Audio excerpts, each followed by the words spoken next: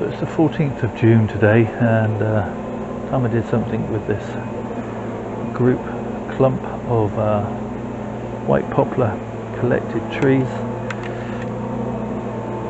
They are very thirsty trees. It's only 11 o'clock and they were watered yesterday evening, and already these have started to wilt at the tips here. So it's looking quite dry. They seem to just suck it up. I think I'm going to have to put them into some sort of saucer like I do my alders.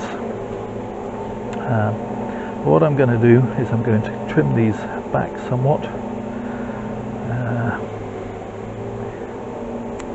just because they are getting a little bit, as they say, elongated. This side branch, a possible side branch, I think it's a little bit too low, but I decided to leave it to help keep the tree healthy. I'm going to chop back quite hard. It's still interfering with the branches above, which I'm also going to chop back, and chop that back. This main central trunk has got a lot of uprights coming off it. So I'm going to remove those that are growing straight up, like so. They're not really needed or wanted in the grand scheme of things. There's another piece coming straight out the front, just there. This piece hasn't taken off properly yet, so cutting back these pieces that have been shading it out.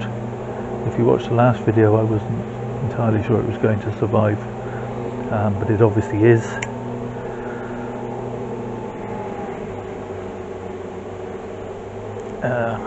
This will give it a chance to regroup and grow up and become part of the canopy. I do want this to be a 5 trunk grouping, not a 4. This piece has just grown straight out and across the back, not contributing really, so I'm going to remove that, and I'm going to cut this piece off like so, and then shorten that like so, and take out that piece that's growing up in the middle, that piece that's growing up in the middle, that piece that's growing up in the middle, and then finally I'm going to shorten this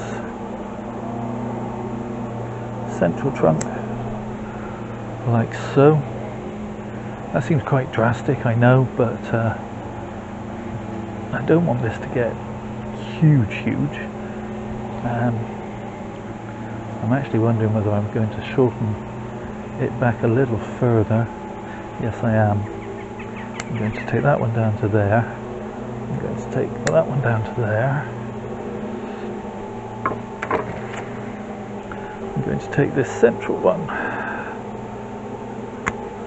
down to there, and this one at the back here,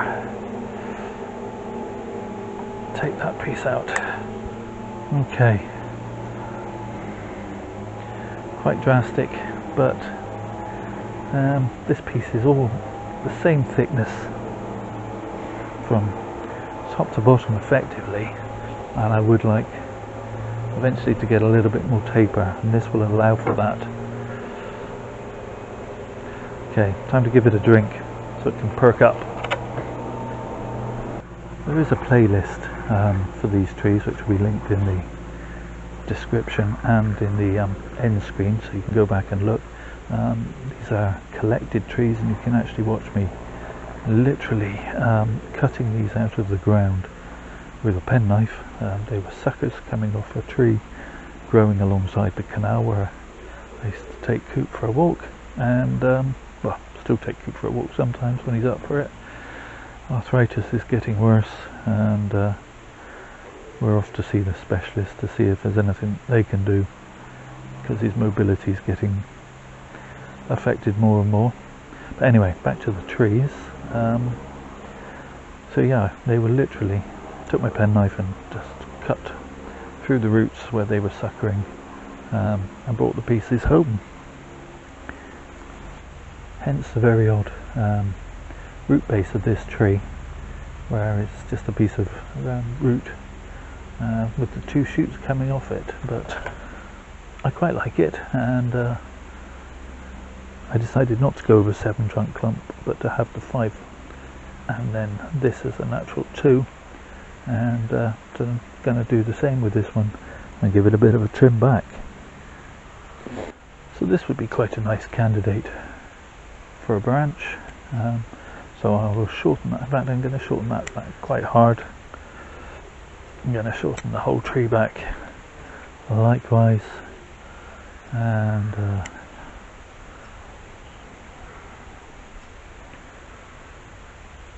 shorten that off as well.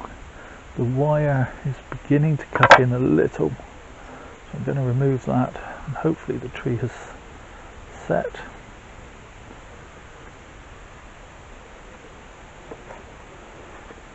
It appears to have done, which is nice. Well, it doesn't look like much, and indeed isn't much at the moment. Very little more than a stick in a plant pot. But one day, you never know, it might make an interesting bonsai. They have a lovely leaf, which it's not showing very well on the camera, I don't think, but they're actually quite white underneath, hence the white poplar. And when the wind blows, the whole tree will look white in the sunshine. I think those showing better, perhaps, the whiteness of the underside of the leaf.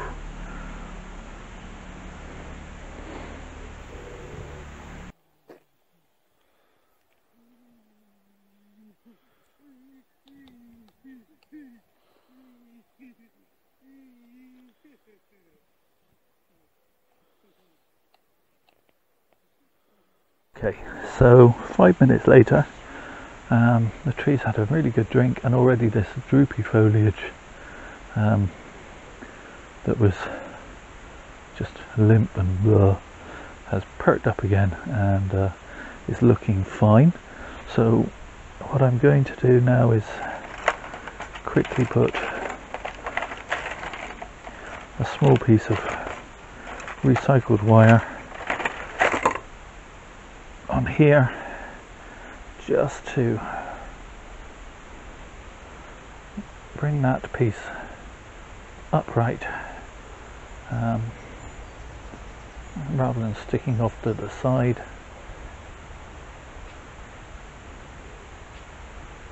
I'm just wrapping it very loosely because these are very fast growers.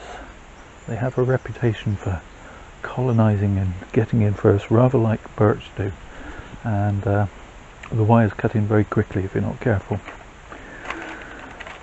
So I'm just wrapping that very loosely, and I'm also going to pop a piece on there as well.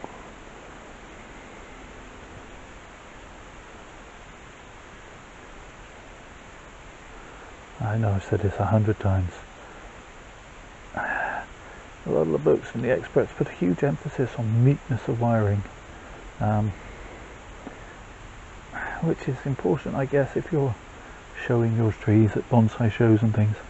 I don't. The wiring is purely functional. I prefer not to wire if I can help it, because of the scarring you get if you leave it on too long. But for me, the wiring is purely functional. So there we have it. I still think this branch is probably too low, but it might come off at the end of the season. So a quick 360 degrees on this white poplar, and yeah, very pleased with its beginnings. It's got a long way to go. Now, if you follow along, subscribe, there'll be a playlist, and you can watch it from collection to, well, whenever I'm not up to doing this any longer. So much for watching. I do really appreciate it. Do all the usual YouTube likes and subscribes and commenting, but most of all, please look after yourselves. Stay safe, everybody.